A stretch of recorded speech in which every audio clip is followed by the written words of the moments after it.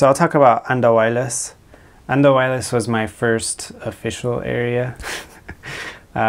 So you travel, I think, 5 hours to Abancay from Cusco, and then Abancay you travel at least another hour to Andahuaylillas. So it's very much, then you go to Andahuaylillas, and then from Andahuaylillas you take another 15-20 minute drive to Talavera. Talavera was my area. So it's very much out in the middle of nowhere. Most of the people there are farmers, or they will make bricks. And then again, a lot of food or small hands projects, crafts and stuff. I loved Andahuaylillas because it was very simple.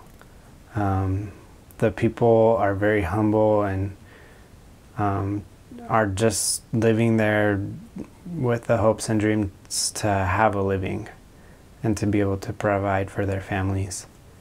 They weren't aspiring to, be the president of Peru or to make a big corporation and make lots of money. They just want to have their families and be happy. It's a very, again, very rural, so there's lots of, there's fields of corn, fields of potatoes. Most farmers will grow potatoes, corn, or alfalfa.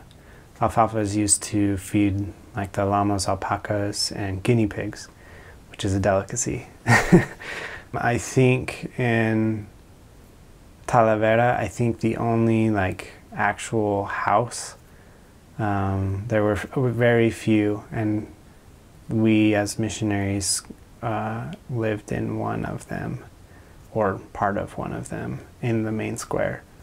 Talavera is about 15 minutes or so from Andahuaylillas. Andahuaylillas is the main area of the city. Andahuaylillas is about the same though. A little more busy. A lot of the bigger enterprises were there. And then of course in, I think, almost every city, but especially in Andahuaylillas, Talavera, they have a feria, or a fair, and it happens every week. And everyone will, unfortunately it's held on Sunday. A lot of people in Talavera had a hard time with coming to church because they made their living at the fair. I never went because it was on Sunday, but a lot of people would take their livestock either to buy or to sell, grains, corn, potatoes, all of that would happen at the fair. So a lot of the farmers couldn't make it to church on Sundays,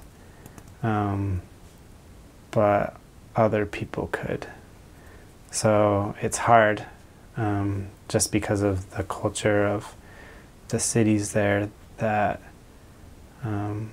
you really had to kind of work with the richer people, and because they could come to church on Sundays.